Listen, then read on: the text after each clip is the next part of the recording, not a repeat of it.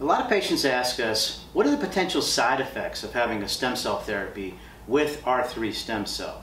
Well, this is Dr. David Greene, founder and CEO of R3 Stem Cell, the world's leader in regenerative cell therapies. After 24,000 procedures over the last decade, we know very well what the potential side effects are of a stem cell therapy at one of our centers.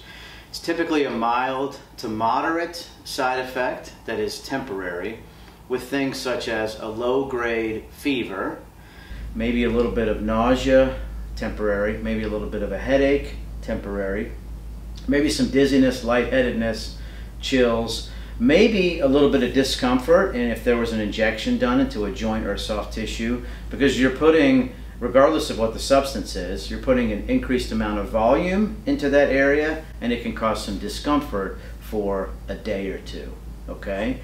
Thank goodness, I'll knock on wood, we've never had in our time a deep infection or a disease transmission or a rejection of any kind.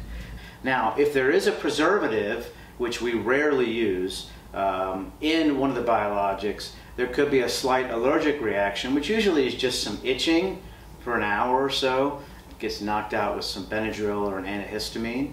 All right. If it's anything more serious, we have medications on site that knock it out within 30 to 60 seconds.